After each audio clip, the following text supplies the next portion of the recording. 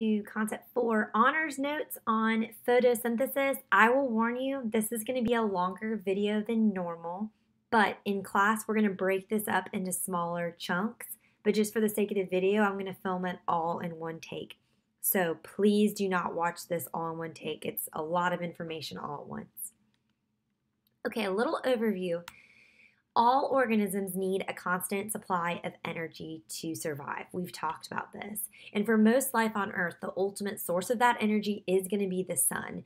So when the sun dies, Earth is going to die because we need it.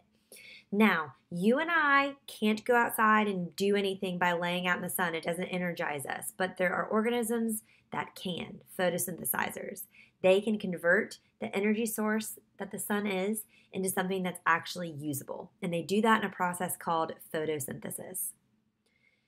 Photosynthesis is the overall process by which sunlight, which is solar energy or light energy, water and carbon dioxide are going to be chemically converted, so a chemical reaction is happening, into chemical energy stored in the form of glucose, which is a sugar or a carbohydrate. Water gets absorbed through the roots of the plant. CO2 comes through these pores in the plant's leaves called stomata. And it can be represented, this whole process is represented by the following chemical equation. So 6 carbon dioxides plus 6 waters with solar energy will make 1 glucose, which is C6H12O6, and 6 oxygen. You will definitely need to know this equation by heart. And a chemical equation, if you remember, is just like a recipe. You have ingredients, which are your reactants, and in this case, that's carbon dioxide and water. And you have your product, which are your results. In this case, that's glucose and oxygen. Now, solar energy from the sun is necessary for photosynthesis to happen. And like all chemical reactions, there are enzymes involved too. But we don't consider the solar energy or the enzymes an ingredient or a result. And so if they're written over the arrow. So they're not on the reactant or the product side. So just know that's the appropriate place to write that when you write your equation out. All of this is going down in the chloroplast, which is a special organelle that plants have. And it has 2 main parts, which correspond to the 2 steps of photosynthesis that happen in each part. The grana, to me, that looks like a stack of pancakes. So I think of it as a pancake-like stack of thylakoid membrane. So each individual pancake-looking thing is thylakoid membrane. The whole stack is a stack. They're stacks of grana. The stroma is the fluid-like part, so it's all the space in between, and I think of that as the syrup. So the first step of photosynthesis happens in the grana, and the second in the stroma. So I think you put your pancakes on the plate first, and then you put your syrup, and so that's how I always remember the order. So a quick side note, why are plants green? But this is actually relevant. They're green because of chlorophyll. Chlorophyll is a pigment that plants have in their thylakoid membrane. So when we were just talking about the structure of the chloroplast, that chlorophyll is in the thylakoid membrane. And there are several types of chlorophyll. There are other pigments called carotenoids, and they absorb every color of light from the sun except for the color green. And so what's left over is green, and green is what's reflected, and we see what's reflected. So everything that's not absorbed gets reflected, and green is the one that is reflected, which is a simplified way of explaining why they're green, which is pretty cool, but it's because of that chlorophyll. Okay, like I mentioned, photosynthesis has 2 stages or 2 sets of reactions, the light-dependent reaction and the light-independent reaction. The light-dependent reaction is also the photo part of photosynthesis. Photo means light. It depends on light, so it requires solar energy. It also can be referred to, this stage, as the electron transport chain or the light reaction. You can abbreviate electron transport chain, ETC. The light-independent reaction is the synthesis part. Synthesis is to make something, so we're going to make sugar in this step. It does not require any solar energy, so some people refer to it as the dark reaction. It is also known as the Calvin cycle. So in biology, we like to keep things as complicated as possible and give you 14 names for the same thing. I'm sorry, but it just is how it is. So we got to get all those names straight. So now we're going to walk through each of these steps. We're going to hit the big picture purpose, where it's going down, a summary, and then I'll get into the nitty-gritty details with you. So, purpose. We're going to capture energy from the sun and we're going to store it in energy carrying molecules. They're ATP and NADPH. If you remember, you should know ATP from concept 2, which was all about it. But I mentioned that there are other energy carrying molecules like ATP. But ATP is the main currency of the cell. It's the main thing our cells are going to be using. But there are other ones too, and so we're introducing one here. You're going to get introduced to NADH and FADH too in cellular respiration. So there's others that are coming along, but so you need to keep track of these. I remember NADPH is photosynthesis because it has the P in it.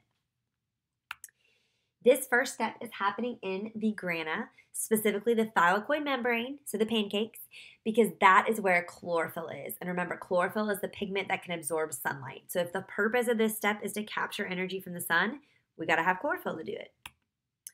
So what's going down? Water molecules are split into hydrogen and oxygen, and so oxygen gets released as a waste product here. What a great waste product because it allows us to breathe. And ATP and NADPH, these energy-carrying molecules, are going to be charged up by the sun. So technically they're ADP and NADP+, but then once they get that energy from the sun, they are ATP and NADPH. Okay, so the details. What's really going down here? Energy from the sun gets passed down the electron transport chain, and then it gets stored in the bonds of ATP and NADPH. So what is that? What's this ETC, this electron transport chain? The light energy from the sun excites a bunch of electrons. That E- is an abbreviation for electrons. Those electrons move down the ETC, down the concentration gradient. At the end, they combine with final electron acceptors or carriers of NADP plus and ADP, and that's where we get the NADPH and ATP, or the charged up versions with energy. If you remember that word chemiosmosis from concept 2, this is a chemiosmotic process because the hydrogen ions are going to move down the concentration gradient from where there's more to where there's less, and that's what's going to charge up the ATP. When all is said and done, ATP, NADPH, and those hydrogen ions are going to leave the grana and go into the stroma for the next stage of photosynthesis. So how is light absorbed? Photosystems absorb light. And this is a diagram of what's going down. So if you thought that last slide was complicated, it's much more complicated, but I'm trying to simplify it as much as I can for you.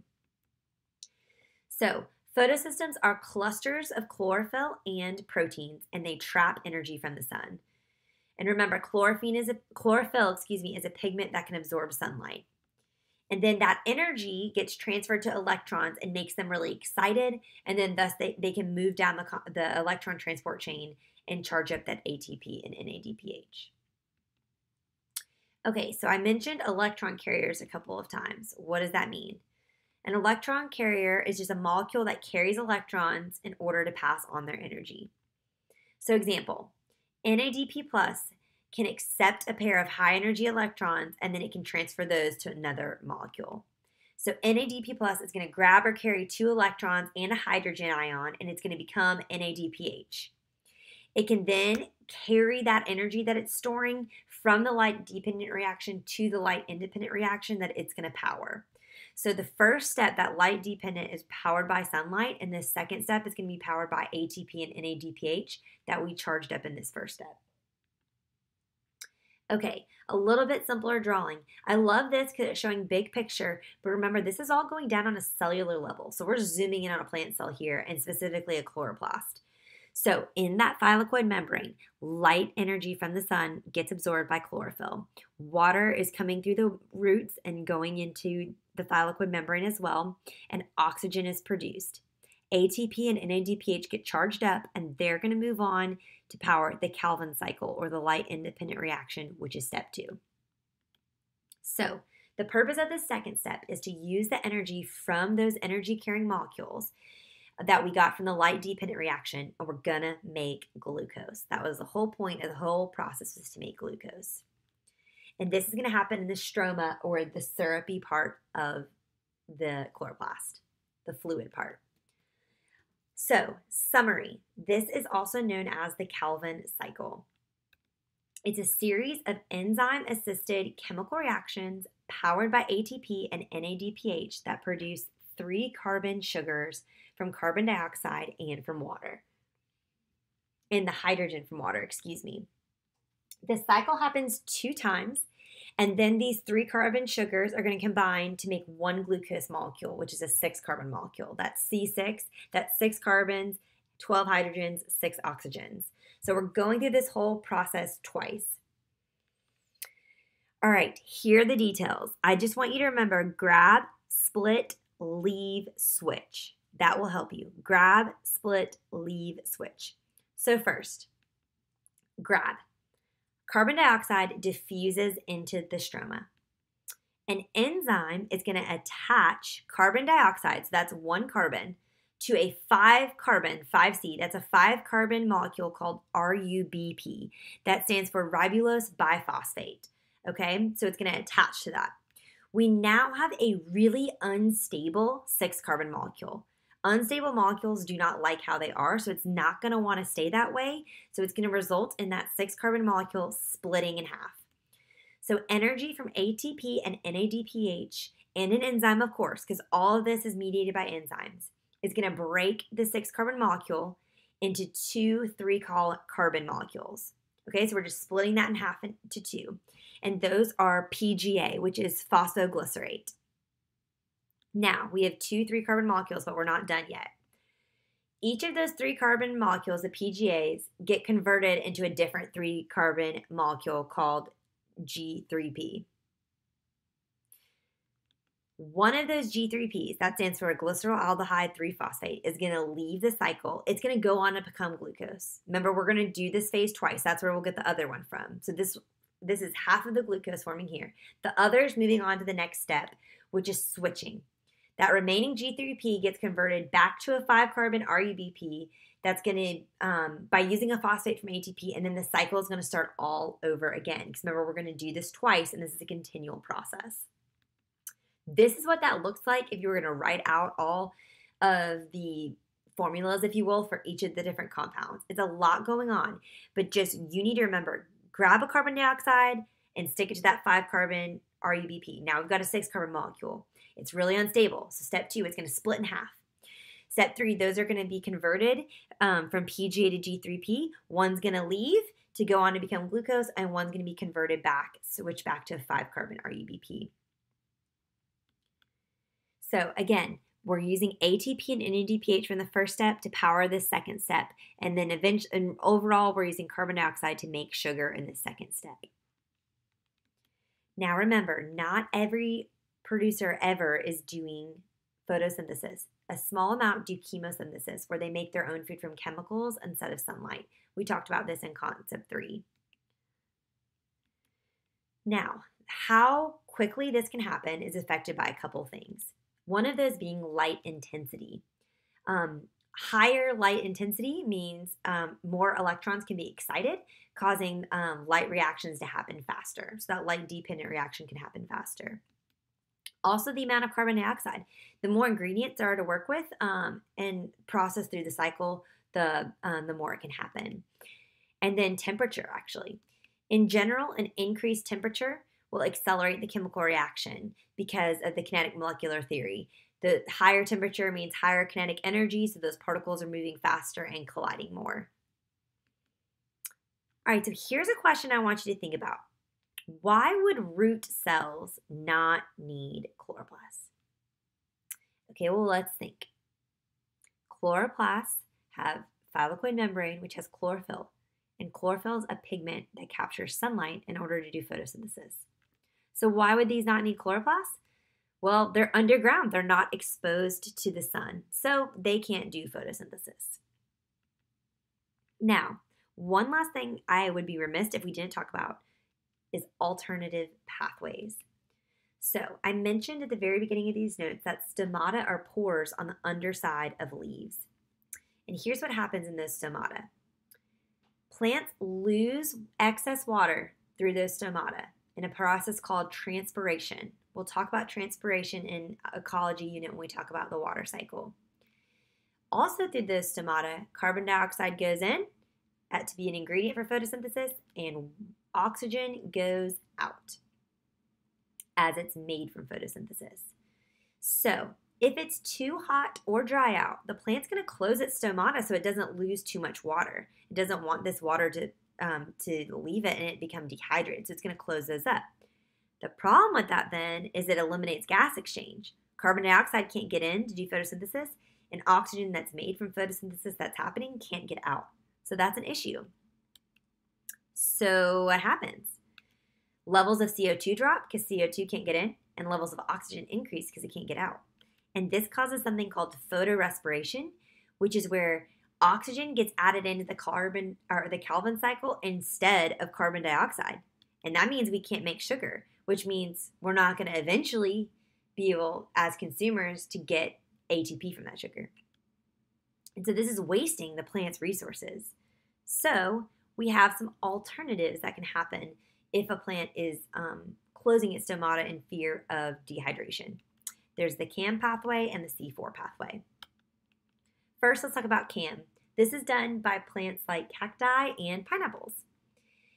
So what they will do is they'll open their stomata at night and then they'll close them during the day. So that way they're not losing water at the hottest part of the day, but they can still open their stomata at night and allow that gas exchange to occur. So this is what the opposite of what normal plants do. It's going to cause them to grow more slowly than regular plants, but it's an effective way for them to avoid photorespiration. And then last is C4. This is done by corn and sugarcane. These are plants that need a lot of water, so we don't want to lose a lot of water. So what they'll do is during the hottest part of the day, they'll just partially close their stomata to help prevent water from leaving through transpiration, but is still allow that gas exchange and avoid photorespiration. And that is photosynthesis for all you honor students.